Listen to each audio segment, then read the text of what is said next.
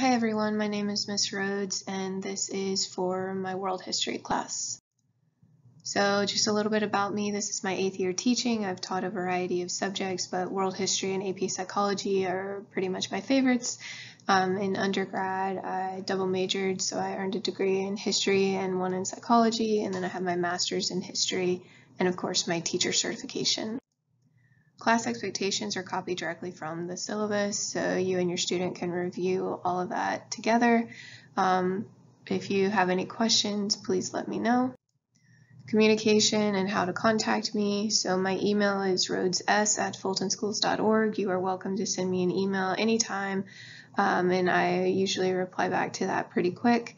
I do use Remind with students, so I encourage all the students to have that set up. And then office hours are 3:20 to 3:50 every day. So if your student ever needs some one-on-one time, they can shoot me a message and let me know and we'll set it up. Please encourage your student to communicate with me if they're ever having any issues with the course, or if they need an extension with a due date or whatever. I'm very flexible with that. It's just encouraged that they need to communicate that to me.